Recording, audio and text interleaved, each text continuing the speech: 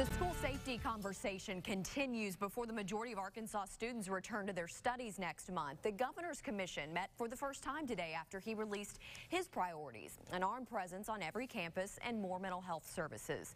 One commissioner says armed personnel was already at the top of their recommendations, but should be the last option districts turn to. A member of the National Parent-Teacher Association was happy to hear the commission's plans to hear from students.